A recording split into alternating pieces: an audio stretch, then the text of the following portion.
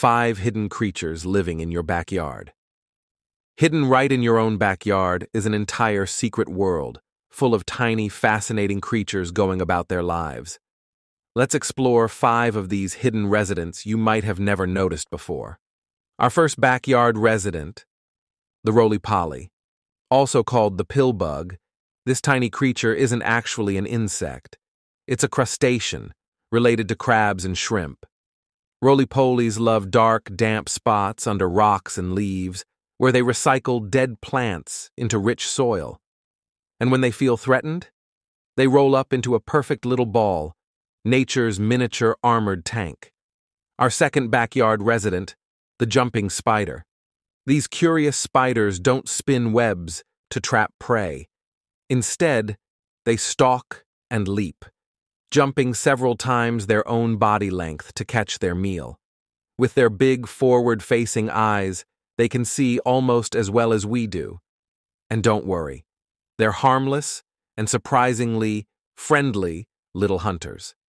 Our third backyard resident, the Earthworm. Often overlooked, but absolutely vital for the planet.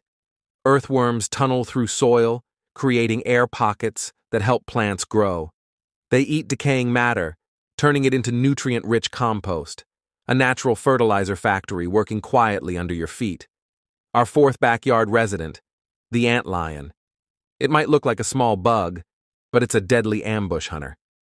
The Antlion larva digs tiny pits in sand or loose soil and hides at the bottom, waiting for ants to fall in. Once the prey slips down, there's no escape. A quick strike, and the antlion has its meal. Our fifth backyard resident, the Lacewing Larva. Nicknamed the aphid lion, this tiny predator is nature's pest control. It camouflages itself with the remains of its prey and quietly hunts garden pests like aphids and mites. It's creepy, clever, and incredibly useful for keeping plants healthy. So next time you step into your garden, look a little closer. Because beneath every leaf and stone, there's a tiny world waiting to be discovered. This is the micro-universe, where tiny creatures tell big stories.